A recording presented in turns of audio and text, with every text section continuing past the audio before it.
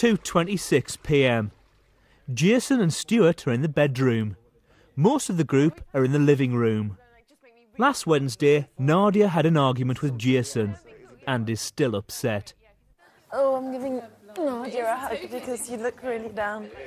I'm sorry, I'm happy again. That's fine, you be happy because I'm happy for you, but I just can't show my emotions because my head is somewhere else. What's happened? Is it the J thing? Of course. Who are you going to speak to him? I don't want to cry because I don't want to sort of...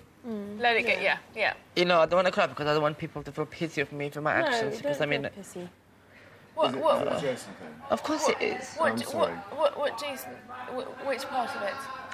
It's the part of that I should go really because I broke the rule, but I don't want to go because I'm kind of enjoying it. Yeah, but I think I should go because I broke the rule, really, didn't I? Well, we ordered though. They told you to go in. They haven't asked you to go yet, so don't go. If they ask me to go and they don't ask you to go, then I go. I can't live with the guilt inside. You can live with the guilt inside. inside. I can't because I know Jason's still deeply upset.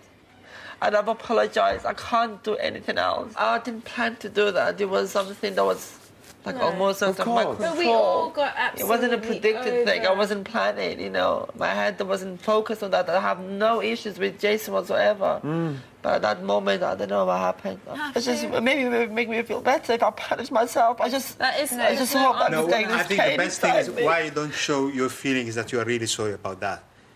Yeah.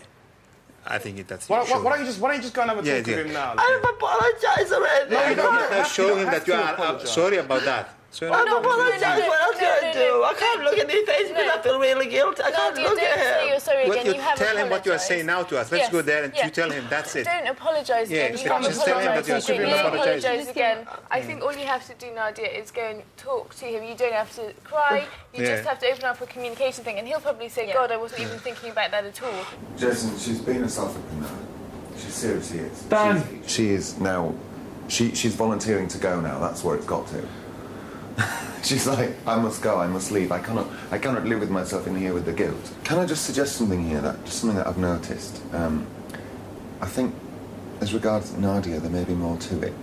I mean, I can't speak for her, but I don't know. Just sometimes the way she's looked at you in the past. What do you mean? Well, I think she actually quite liked you. Yeah, I've noticed a lot of things. I mean, do you know what I mean? And it like rubbing your nipples on your face. Yeah, that's putting my tits in my mouth. My mouth just amped me over the time. So it's doubly hard for her now because like she feels like she's completely wrecked what any fantasy that she had. That's interesting. I hadn't even thought about that. Well,